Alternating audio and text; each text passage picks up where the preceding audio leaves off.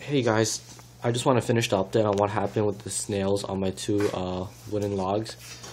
So what happened was, I put these two logs out in the cold, and on the second night, it snowed.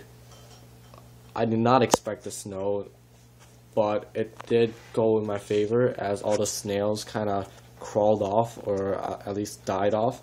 So I brought the two logs back into the house, ran out of cold water to wash off any like snails or snail eggs, and it was snail free. That's all I can say. But there's still snails in this tank, which means I'll never be able to get rid of them unless I completely destroy this tank, which is not gonna happen. Second update is I've learned that these snails do more good than harm, but the only downside is they look disgusting, and I do not know what type of snail they are. I'm thinking they're bladder or pond snails.